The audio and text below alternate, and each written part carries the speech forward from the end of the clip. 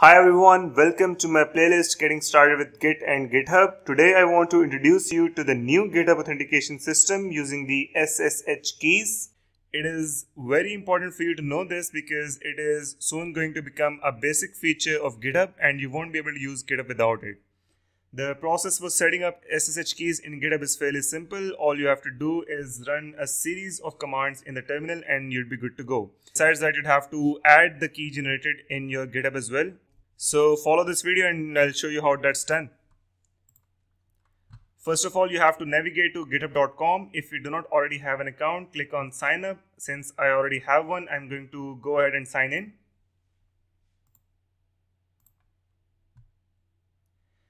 So I currently do not have any SSH keys set up. So let's try to clone a repository using SSH right now. It's supposed to fail, but I just want to show you how that would look like. Click on SSH. By default, usually HTTPS is selected, but that doesn't matter anyways. So copy the URL of the repository, go to terminal, and then try to clone the repository. Git clone and the URL of the repository. Let's hit enter. So as expected, it gives an error. It says permission denied. Public key does not exist. So let's go ahead and now try to set up the SSH keys. We would have to first go to settings from over here and then click on SSH and GPG keys.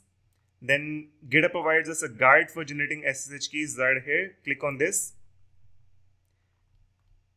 Right, so from this, the part that we are interested in is generating a new SSH key and adding it to the SSH agent. So let's click here.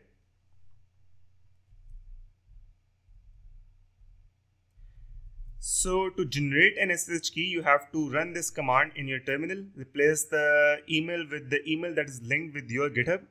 If you do not know about your email address, you can go to settings from here. And yeah, over here, you can click on emails and it will show you the email that is linked with your GitHub. So let's copy this command and run it in the terminal. I'm going to go ahead and replace the placeholder with my actual email address.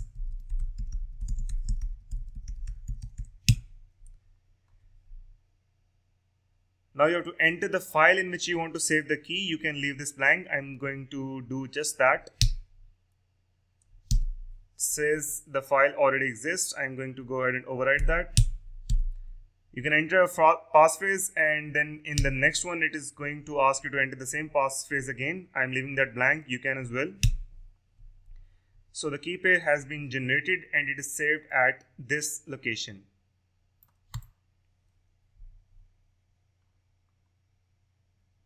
So let's move on to the next step.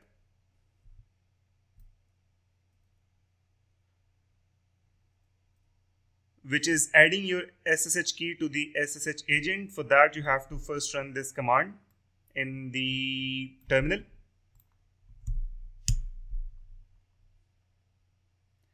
And then you have to modify the config file, which is located at this location. You can do that in Mac by using the nano command.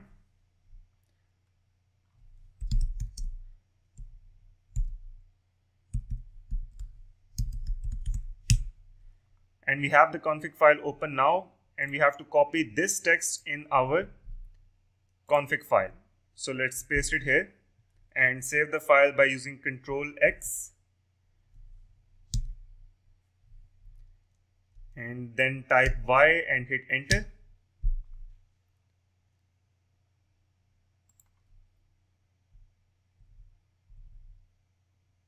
So now to add the SSH private key to the SSH agent and store your password in the passphrase in the keychain, you can copy this command and run it in a terminal.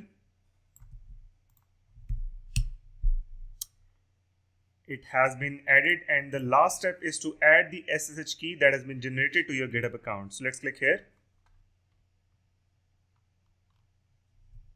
To copy the SSH public key, the public key is the one that we want to add to GitHub. You can run this command. So let's copy it and run it in the terminal.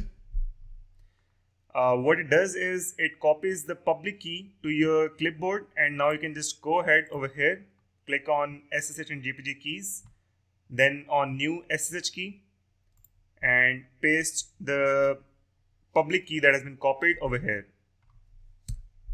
You can give it a title. I'm going to call it MacBook Pro, just to identify which system I'm using it on. And the key has now successfully been added. Let's try to clone the project that we tried to do so earlier again and see if it passes. Let's copy the URL of the repository and try to clone it again.